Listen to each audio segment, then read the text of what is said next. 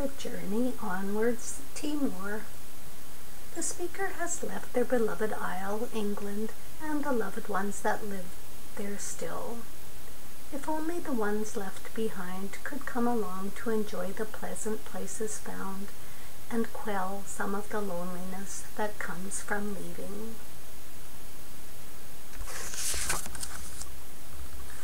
The Journey Onwards.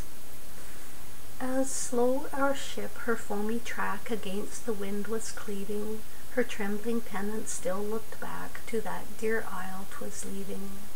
So loath we part from all we love, from all the links that bind us, so turn our hearts as on we rove to those we've left behind us. When round the bowl of vanished years we talk with joyous seeming, with smiles that might as well be tears, so faint, so sad they're beaming, while memory brings us back again each early tie that twined us, oh, sweet's the cup that circles then to those we've left behind us. And when in other climes we meet some isle or vale enchanting, where all looks flowery, wild and sweet, and naught but love is wanting, we think how great had been our bliss if heaven had but assigned us to live and die in scenes like this, with some we've left behind us.